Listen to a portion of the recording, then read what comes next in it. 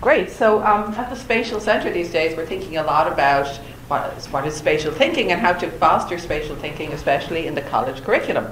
So I thought it would be good to reflect on how I became a spatial thinker, and but also how I came to study spatial thinking, which is really my main topic of research, and a little bit about what is spatial thinking anyway.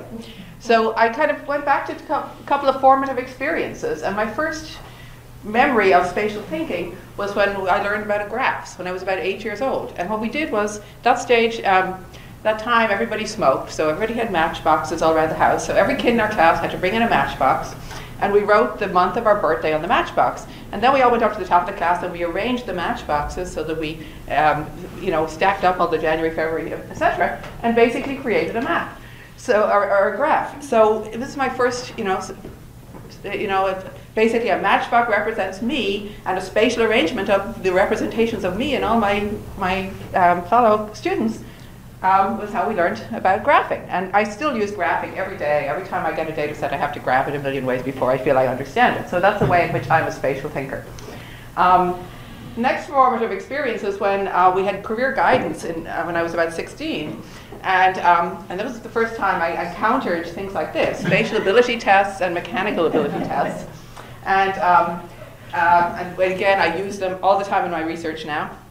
And the results of this career guidance also came in the form of a graph.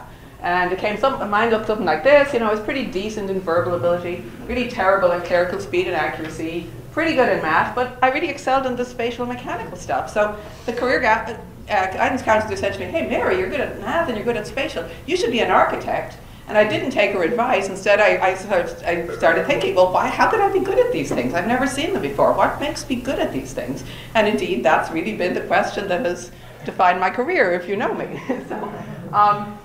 So what is spatial thinking then? I think it's a couple of things. And my initial, it's thinking about space. And so when you think about the consequences of folding and objects and unfolding them and what the pattern of holes will be, you're thinking about space. You're also thinking about space when you navigate, of course, and I don't have an example of that, but that's also part of my research. But it's also using space to think. So there's nothing inherently spatial about the distribution of birthdays in a class, but by making a spatial representation of those, we detected a pattern. And so this is another way in which we think spatially, and that's just one example of what we talk about these days as having a spatial habit of mind. So questions I'm asking myself these days is, are spatial thinkers born or are they made?